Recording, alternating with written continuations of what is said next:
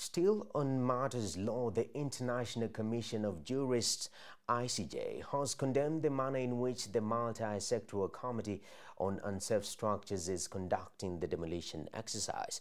ICJ has threatened to go to court if the process shall not be halted and started afresh in accordance with the law. Here's Kelvin Ogome.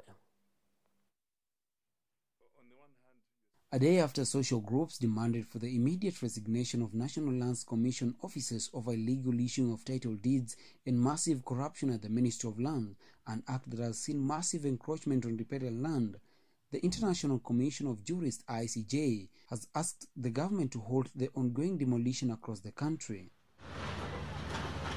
Led by their chair Kevin Mogeni, the jurists have directed the Multi-Sectoral Committee on Unsafe Buildings, which comprises of the Kenya Urban Road Authority (KURA), the National Environmental Management Authority (NEMA), Nairobi County, and the Nairobi County Regeneration Team, to refrain from the guerrilla approach which is being used to bring down structures.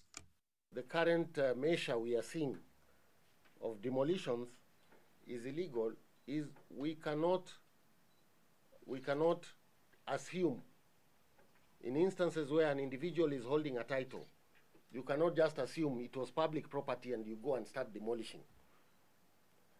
That title, the validity of the title has to be established. It has to either be revoked or confirmed. According to ICJ, the demolition exercise as well as the eviction process is being conducted in an illegal manner and in favor of some individuals, which is against the law. Don't just determine one side, the other side you leave it.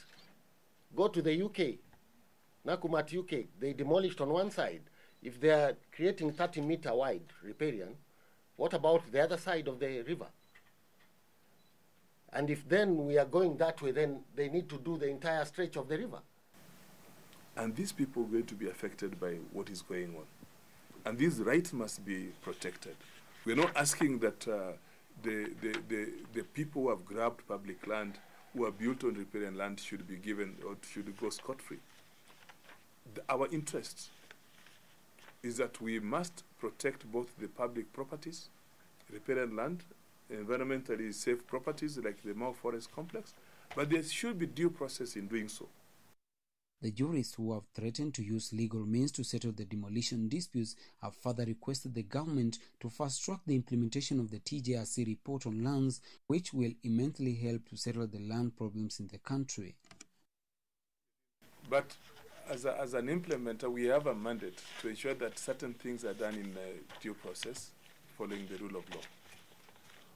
At the time when the Moi regime, the Kenyatta regime were coming up with this alienation of public properties, we came up with the provisions, especially when we agitated for coming up with the constitutional provision to ensure that land is not put or left at the whims of the executive. We have asked that the National Land Act be amended to give the National Land Commission mandate to undertake what was recommended in the Ndungu report. And that is in determining the validity or otherwise of the titles that are held by the private persons, which have been either alienated by the government or otherwise.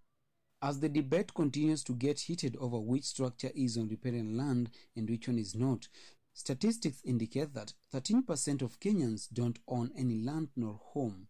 The Multi-Sectoral Committee on Unsafe Buildings has already earmarked more than 2,000 buildings for demolition within Nairobi County. Kelvin Ogome, KUTV.